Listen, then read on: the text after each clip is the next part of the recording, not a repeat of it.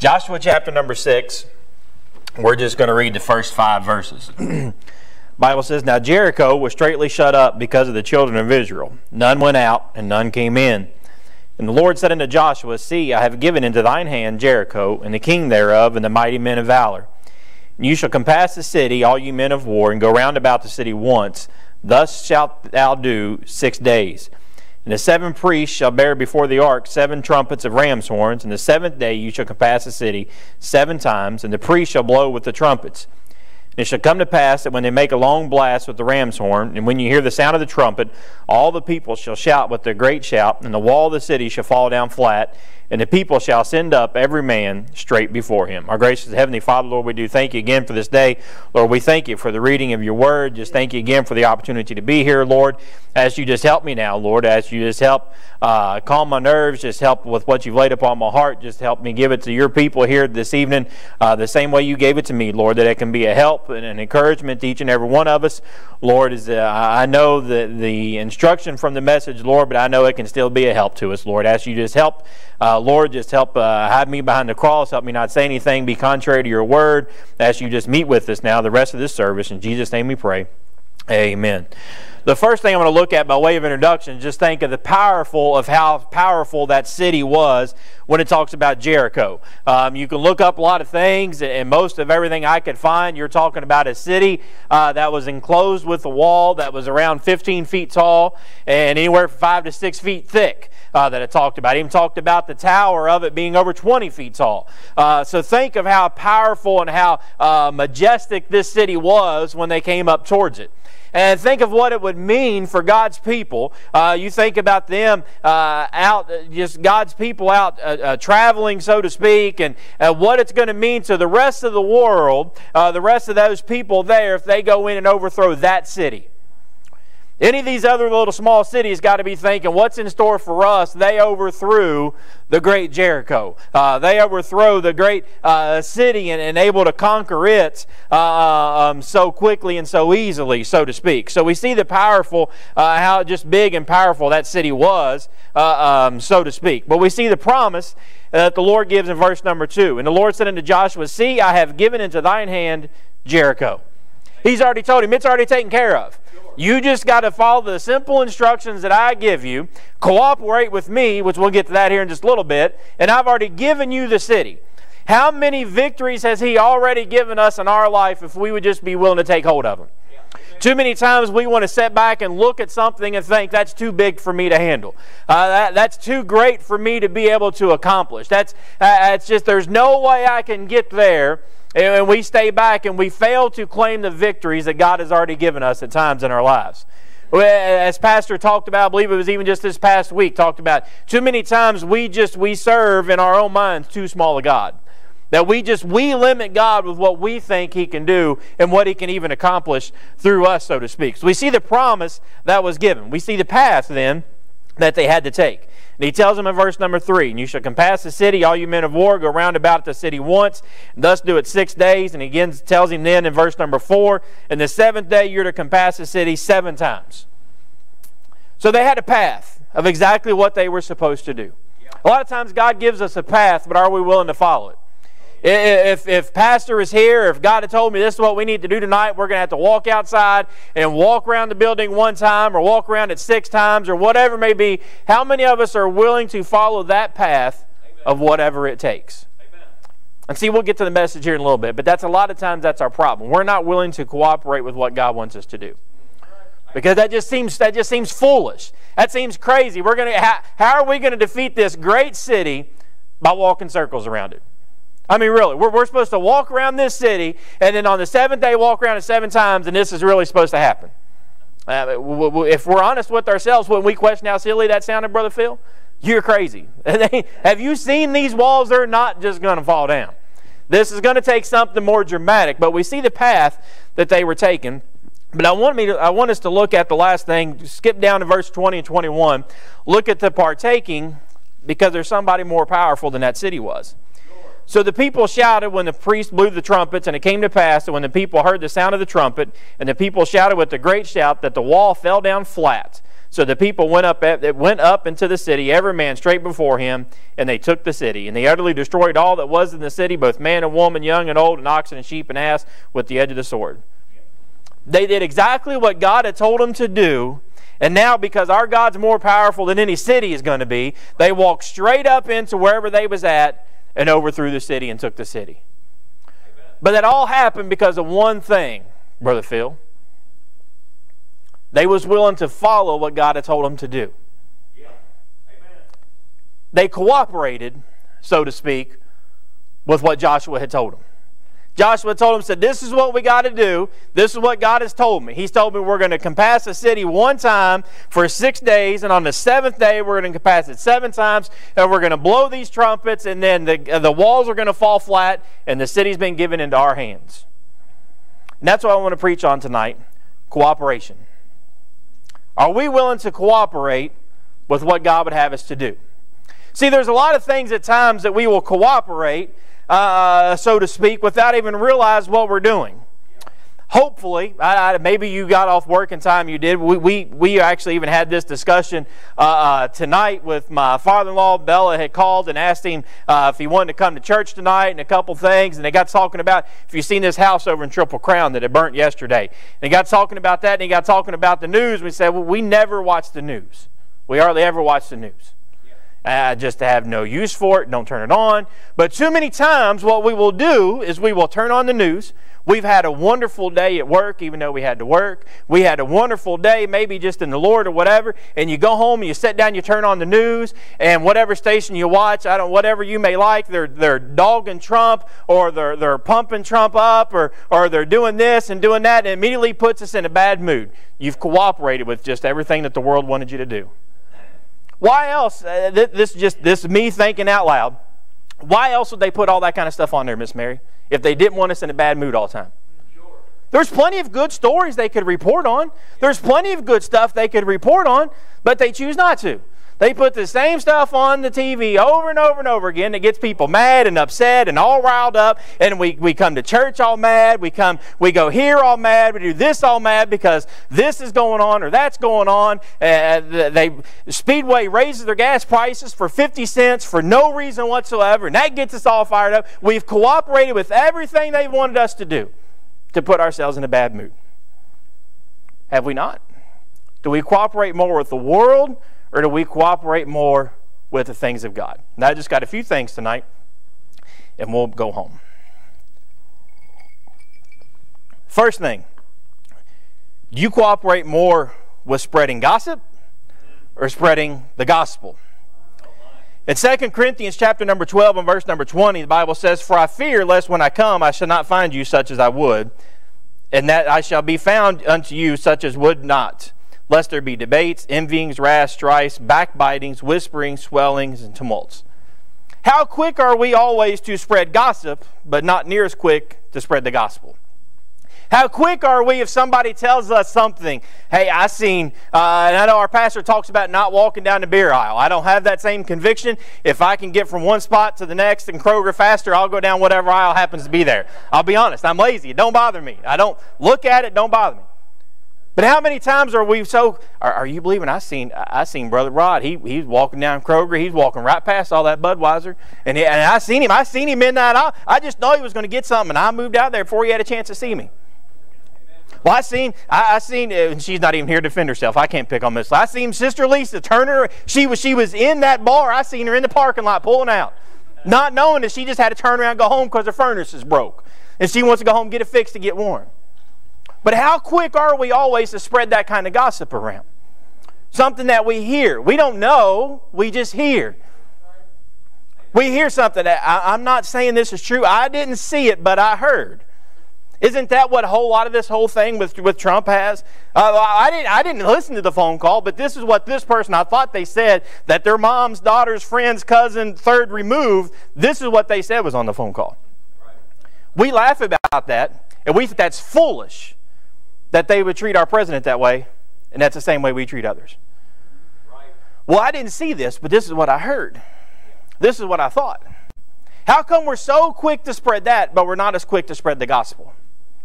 How come we'll go to work tomorrow and we'll talk about all kinds of things and we won't talk about what happened at church on a Wednesday night? We won't spread the gospel about what happened at church on Sunday. We have no problem. Look, I seen there was quite a few people I seen at work this morning, and the first thing they want to talk about was the fight at the Kansas State game. The first thing we'll want to talk about when the Super Bowl's over, how many of us will go to work on Monday and everybody want to talk about the Super Bowl or the Super Bowl commercials, and we'll cooperate with every bit of that. How come before you tell me and before we talk about the Super Bowl, let me tell you what happened at church yesterday. Yeah. Let me tell you what God did at church yesterday. Amen. Which one are we going to cooperate more with? Oh, Brother Josh, we just can't do that. They won't like me anymore. Well, find better friends. I don't know. I have found that even people who have nothing to do with church, people that will talk about every other word out of their mouth will be a cuss word and they can drink and all that. You just talk about it a little bit, all of a sudden they'll start asking questions every now and then. They'll start saying certain things if you're willing to talk about it. What do we cooperate more with? Spreading gossip or spreading the gospel?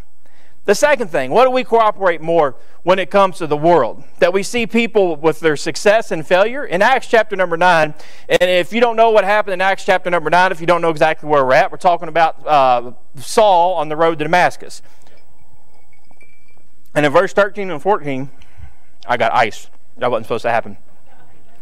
In Acts chapter number 9 and verses 13 and 14, it says, Then Ananias answered, Lord, I have heard by many of this man how much evil he hath done to thy saints at Jerusalem, and here he hath authority from the chief priest to bind all that call on thy name.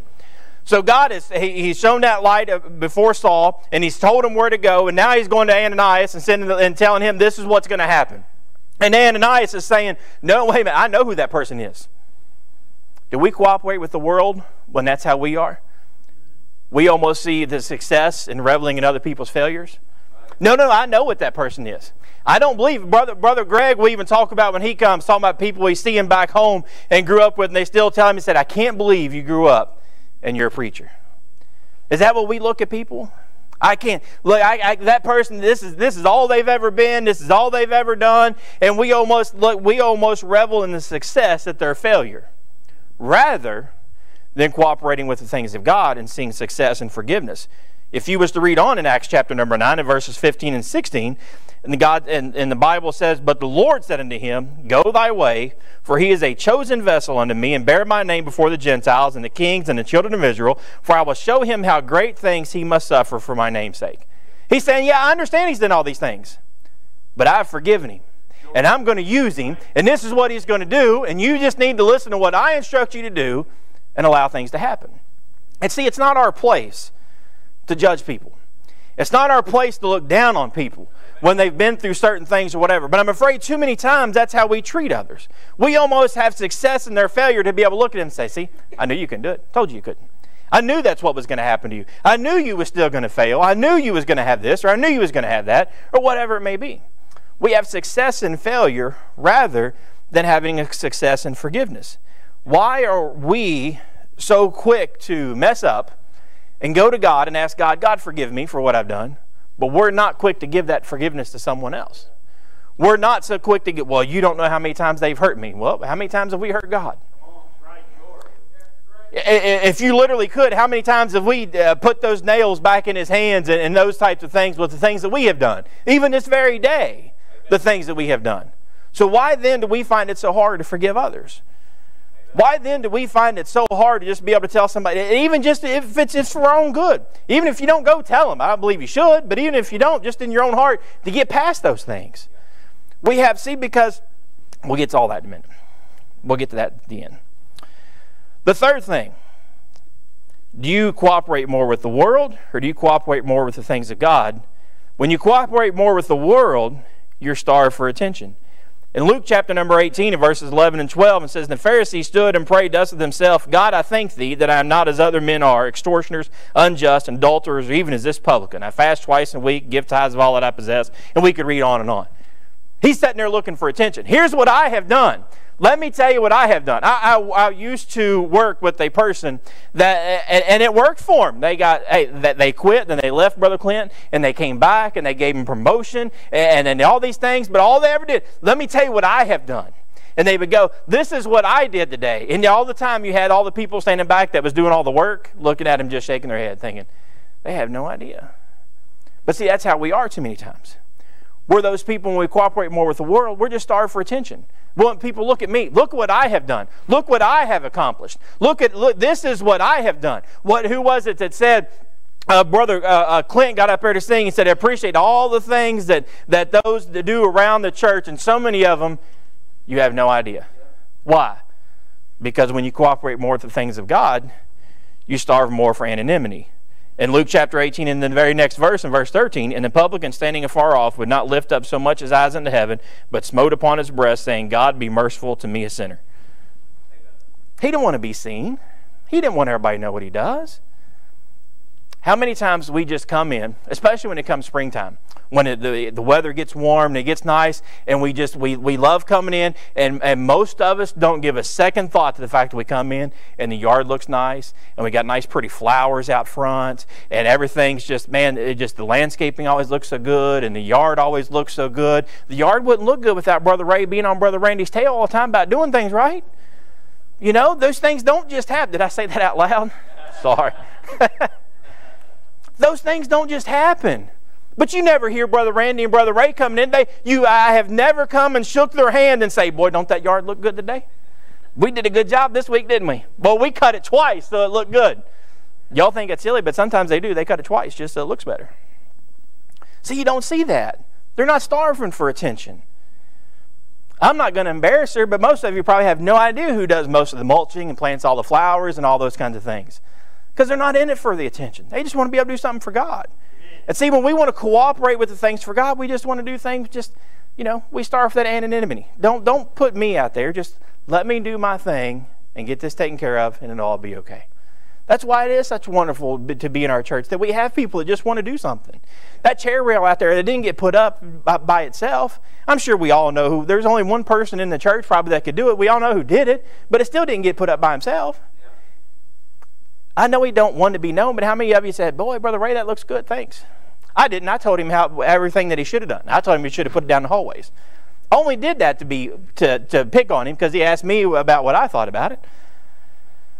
But see, we got so many people that just starve for attention. Look at me. Look what I did. Look what I did. That's how we cooperate with the world. The world wants the attention. They want to stand up and say, look at me, look at me, look at me. That's the day and age we live in now. If I had my phone in my pocket, I'd prove it. How many pages and things could we pull up with social media? We got to take our selfies. We all want ourselves out there because we're obsessed with being seen. We want to have so many followers and so many this and so many that because we're obsessed with being seen. Instead of cooperating with God, we starve for anonymity. Anonymity. That's a hard word to say. I said that the second time and I felt like I was in Finding Nemo. Anonymity, whatever that was, right? That Nemo lived in. The last thing, when we cooperate with the world, we suppress God out. In Mark chapter number 5, I don't know why, but the last few weeks over to jail, this story has come up in my mind, whether I read it or whether I thought about it, and I've not preached on it at all. But it's more and more thought about it. And if you don't know what it is, that madman that is in the tombs, if you don't know where it is in Mark chapter number 5, it's talking about that madman in the tombs. And it's where he lives. And you see all the people, and this is just my way of thinking, but in Mark chapter number 5 and verse number 4, it says, because that he had been often bound with fetters and chains, and the chains had been plucked asunder by him, and the fetters broken in pieces, neither could any man tame him. Now I would think, because it talks about he would hurt himself, I would think, me reading that, my small and infinite mind, whatever, the people wanted to help him. They was trying to help him. He's hurting himself.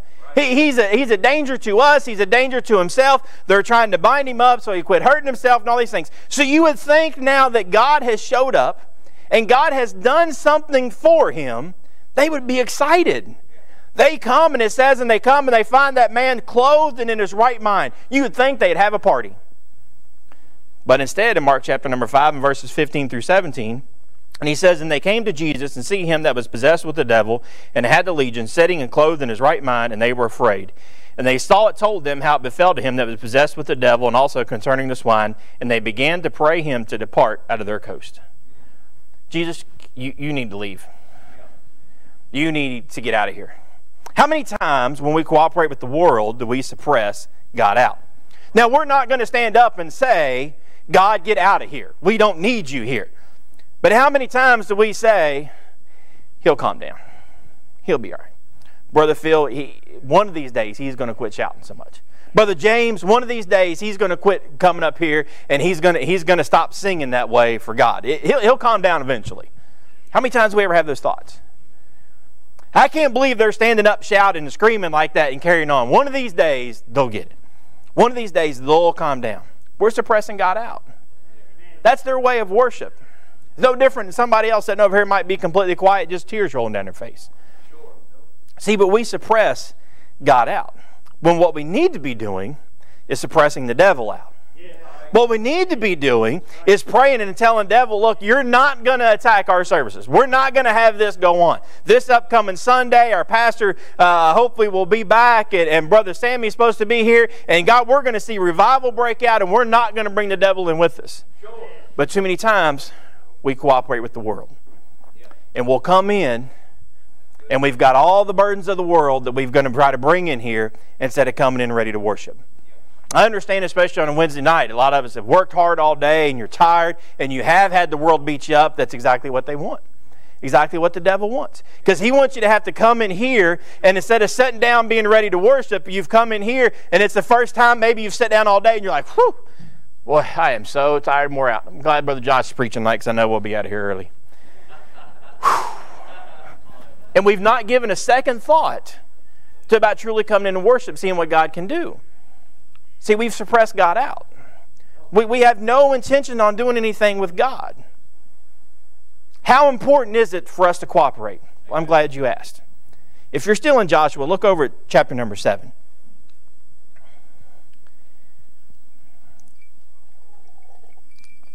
Too many times, I'm afraid, we get into that mindset, I can't do a whole lot. I don't matter. I'm just one person. Nobody's going to miss me if I'm not here. Nobody's going to miss me if I don't do this or I don't do that. I'm just one simple little person, Brother Phil. How important am I in the whole grand scheme of things?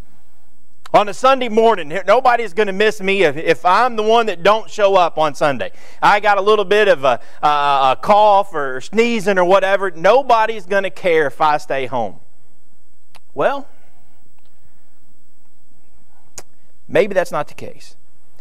Joshua chapter number 7 and verse number 1, and it says, but the children of Israel committed a trespass in the accursed thing.